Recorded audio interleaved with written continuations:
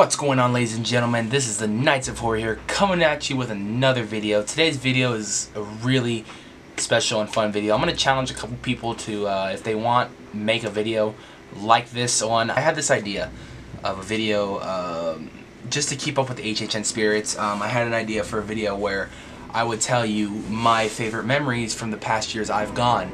We're going to start from me, HHN 2011, and then hopefully each month leading up to the event, you'll get to see all the years I've went up until 2017. But I think this month, because I'm a little bit behind, I'm going to do at least 2 or 3, not too sure yet. But let's get started. First, I want to nominate to do this. It's not really a challenge, but I would like to hear their stories on memories and stuff, break down each maze they went through that year and shows they had that year, scare zones, whatever it is, just overall what they were feeling on the event. I'm going to nominate 3 people: Awkward Arsic, the League of Extraordinary Vloggers, and SoCal Exploring. If you guys want to do this video, that's all up to you guys. I'm just curious to hear your guys' story behind each years that you guys went, when you guys started going, and like I said, just what you guys experienced the first year you went up until last year and stuff like that. Some funny stories, something that will be in your memories forever, something that you really like, something that you really hated. Nonetheless, let's get this video started. We are going to start, like I said, with HHN 2011. Let me pull up the maze list for HHN 2011 because I almost completely forgot.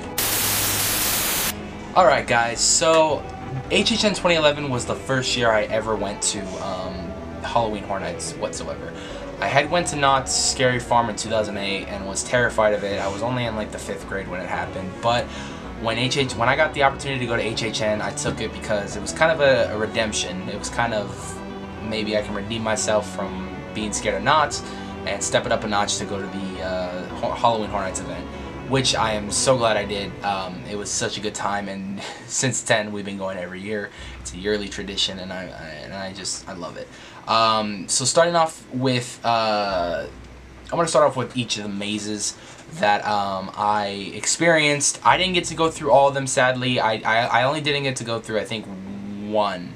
I didn't get to go through 1, and that was The Thing. So that one's automatically out. Sadly, I didn't get to go through it because the friends the people that I went with, they thought we didn't have enough time, and we only literally had time for one last maze. Out of The Thing and Hostel, I think we chose Hostel. It was a majority vote. I would have much rather went through The Thing, but nonetheless, here we go. I'm going to break down each maze and what I thought about them and how I felt. There'll be footage playing over me talking, so you can actually take a look at the mazes and scare zones and stuff like that. So here we go. First maze, La Llorona. La Llorona was really good maze. It was really well put together, and I just love the facade of this maze and the maze in general. The story it was telling, it's one of the old Mexico folk tales that they tell your kids and stuff like that. She basically drowned her kids for a guy, immediately regretted that because I think the guy left her, and then she committed suicide. Now her ghost haunts Mexico. You can hear her cry and stuff like that, finding her kids and stuff, and I thought that story has always been a really interesting story to me and stuff like that. But walking through the maze, it was really cool. You start off in the church. You're supposed to be at the kid's funeral, and you see a bunch of old bodies just kind of sitting there, but they're all covered up and stuff with white veils and stuff like that. So you can't really see them or anything. So you don't know which one's real. There's at least 4 or 5 of them in there, but there's only like 2 or 3 of them alive. So they do that old trick where you don't know which one's real, and then they pop out and get you and stuff like that. As you made your way through the maze, you got to see these statues that were the same thing. There was like 3 or 4 of them down the hall, but like 1 or 2 of them were alive, and I thought that was always cool. And then you go through different houses and stuff like that. You go through one scene where you and I remember it reeked in there. You go through one scene where her kids' clothes are drowning in the water, and you hear her cries and stuff. And then as you go through the maze, you see different kids getting killed by La Llorona. There's a giant one that eats a kid from her legs and stuff like that, which was really cool. There's one that popped at you that was like a puppet, and it was pretty scary looking. All in all, though, this maze was really good. If I had to rate it out of 10, I would easily give it an 8.5 out of 10, only because this maze was so good. and I really enjoyed it. It was the first year I went, and then it returned the previous year, and I'll get to that in the next video. But moving on, we're gonna talk about Hostel. Hostel was really good. Eli Roth never disappoints with horror, but Hostel was good. Hostel, you walk through it. I vaguely remember it. The main part I remember was the very end when they had these like dogs coming out and stuff like that. But I'll probably go on YouTube to kind of refresh my memory. But the video is playing on the screen right now. But I just know that the makeup in that maze was really good. At least if you've ever seen Hostel, Hostel's a very gory, very weird movie. A lot of death in there and stuff like that. So when you watch a movie and then you go through the maze, they bring that stuff to life, and I really like when John Murray does that. It honestly gives me a feeling of like, wow, he's actually bringing a movie to life, bringing my nightmares to life. I really am digging that. That's really cool. So all in all, if I had to rate this maze, this is probably, because I vaguely remember it, probably 7.5 out of 10. So yeah. The next maze I want to talk about is Alice Cooper's Welcome to My Nightmare. Now this maze I do remember no matter what, because this was one of my all-time favorite mazes. My first music maze I ever went through, and especially being Alice Cooper, that's so awesome. But basically, Alice Cooper Welcome to My Nightmare, you go through this kind of house that's for sale, and they're playing the entire album of Alice Cooper's kind of greatest hits, Welcome to My Nightmare, and as you go through each room, it's a different song playing that relates to what the scene is. At one point you go into like an abandoned school and they're playing School's Out. In the beginning they play Welcome to My Nightmare. As you're going into the maze, you see like a bed setting and everything, and you see kind of like a guy in like a onesie pop out and scare you. Then you walk through and they have like these hanging babies on the wall and stuff like that. At the very end they had like a giant spider, which I remember scared the shit out of me because I don't like spiders whatsoever. But nonetheless, Alice Cooper's Welcome to My Nightmare was really good, really well put together. I remember them even advertising this, and they had Alice Cooper like come walk through my nightmare and stuff like. It was just so amazing. I will forever love that. I'm gonna give this one a 9 out of 10 because honestly, like, this was the first music maze I went through, and ever since then I've loved music mazes. I hope in the future they bring them back, but we'll see. I know copyright issues, it's hard to get rights to all the songs and the band and stuff like that, so hopefully one day we'll get another music maze. The last one we had was Clowns. It wasn't my favorite maze, but we'll get to that in another video. The next maze we're going to talk about is House of a Thousand Corpses. Now, I'm a huge Rob Zombie fan. I love all of his movies. I've seen all of his movies, and I am super excited for 3 from Hell, the trilogy to House of a Thousand Corpses. So, going through this maze, bringing it to life, actually, not even lying, the first time I went through this maze, I knew who Rob Zombie was, I just never had seen his movies. After going through this maze in 2011, that hooked me onto Rob Zombie, and I just fell in love with all of his movies. Going through this maze and bringing it to life, it was awesome. When I first went through it, I didn't understand anything of this. I had heard of this movie before, but I never watched it, and then when I went through this maze, I eventually watched it, and I fell in love with it. I love the horror aspect of it. It's gory, it's awesome, it's a horror movie, it's awesome. So going through this, it's cool. You start off in Captain Spaulding's shop, and from there you make your way all the way, you know, through like, you go like through the dark ride, and then you go into the house, and then you see all the infamous scenes, which I really enjoyed. One of the most memorable scenes I like in this maze was when you see Dr. Satan for the first time, and they explain that, you know, you go through the area just like how it is in the dark ride, and they show the exact him set up and doing surgery on someone, and it's really awesome.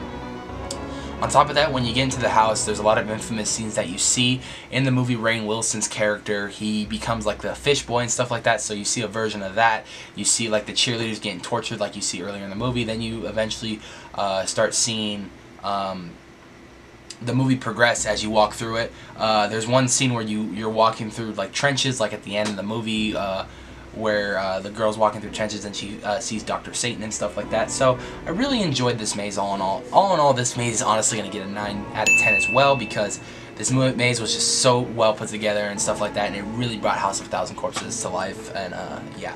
The last maze we're going to talk about that was at the event that year was the Wolfman. The Wolfman had came out just that year. That was in the old House of Horrors section, so they basically just took everything in House of Horrors and just made it the Wolfman, which I really enjoyed. of course, the maze was the same. I mean, there was like the psycho scene, and they couldn't change much because, you know, I mean, they just basically put the Wolfman popping out everywhere. But I think the reason why I like this maze a lot was because the Wolfman costume was amazing.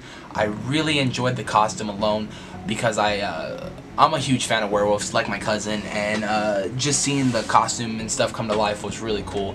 So all in all, though, I think I would give this maze honestly a 7.5 out of 10, only because where it was in the House of Horror, so they couldn't really change stuff around. Like when you walked into the Frankenstein room, it didn't honestly make sense with the Wolfman, but I'm not gonna lie, they tried their best to make it make do with what they had. So it was still a good quality maze. It told the story of like the 2011 remake with Anthony Hopkins and Benicio del Toro, which I enjoyed. Not a lot of people did, but I did. They did do Bill and Ted that year, and I think that was the last. No, that was not the last year they did Bill and Ted, but I didn't get to see Bill and Ted that year.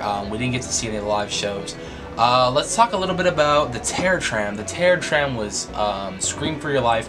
That was the last time we saw Scream at the event, and that was when Scream 4 had just hit theaters. It was honestly a pretty cool experience. The whole premise behind it was they were filming a new Stab movie in the series of in Scream. There's a series called Stab that's based off the Ghostface Killer, and they were filming a new Stab movie on the lot, but then it actually turned into a real life where Ghostface was killing people and stuff like that. So now when you get off the tram, you walk through, of course, the Bates Motel set and the Grinch set, and of course the Bates House set and the War of the Worlds set. As you walk through all of this, you know, you start to see Ghostface. He's everywhere. At the Bates Motel, they're having a Stabathon, and it says Stabathon at the Bates Motel, so you can stay at the hotel and watch the marathon. But Ghostface has taken over the hotel and started killing everyone. As you go, you see Ghostface kind of everywhere, pop out everywhere, and it was really cool. I really enjoyed it. I always enjoy going to the infamous Psycho set every year. I don't know why. Just being a filmmaker and stuff like that, going through that, you know, just wanting to be a filmmaker, just, you know, going through all that, it just honestly, it's a dream come true. So, and then as you make your way up, you know, you see Ghostface everywhere. He's killing people as you go and stuff like that, and he's popping out at you. I really liked it. I really enjoyed it. It was pretty good.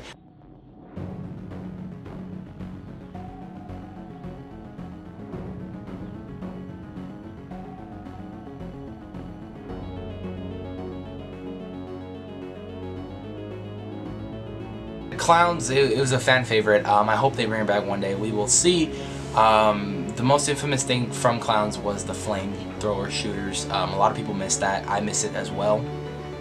But as Universal progresses over the years, it's starting to get constructed updatedly. They're trying to change around the park to more family friendly, more current things and stuff like that, which I understand. You have to change and stuff like that. Clowns was really cool though. It went all the way down and stuff like that, so I really enjoyed Clowns.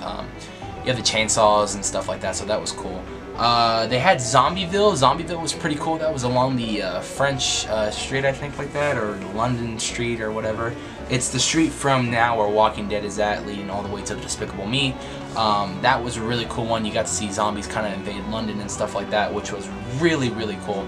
If you wrap around the corner from Despicable Me all the way to Animal Actors, that one was freaks, so it was a bunch of freaks from like the circus and stuff like that, which was really cool.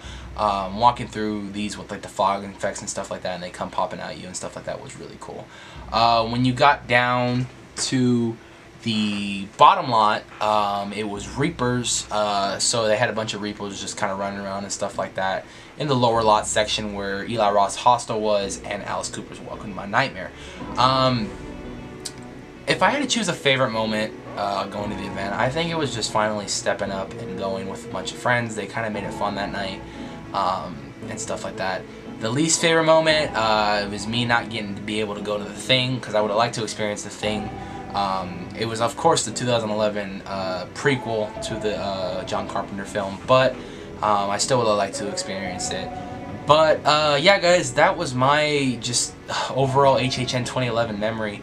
I will never forget that year because that was honestly the first year I ever went, and I loved every minute of it. So guys, Be sure to subscribe, like this video. If you did like it, or if you have any other memories that you guys want to share from 2011, leave them in the comments below. I'm always interested to see what you guys say, and I want to see if you guys' memories are similar to mine or even different than mine, what you guys liked from the event, what you disliked from the event. I'm always curious to see what your guys' feedback is. Like I said, Awkward Arsic, League of Extraordinary Vloggers, and SoCal Exploring. If you guys choose to make a video series like this leading up to 2017, that would be cool. You guys don't have to. Like I said, it's not a challenge, but I'm curious to see what you guys thought about it. So thank you guys for watching this video. Be sure to tune in next week. I'll have a new video of some sort out. Maybe a part 2 to this for 2012, because I do have to catch up with the months. I wanted to do it monthly, but since I got injured, I kind of got held back. But I am a little bit back in the studio. Make sure to listen to the Mindless Horror podcast. That's up,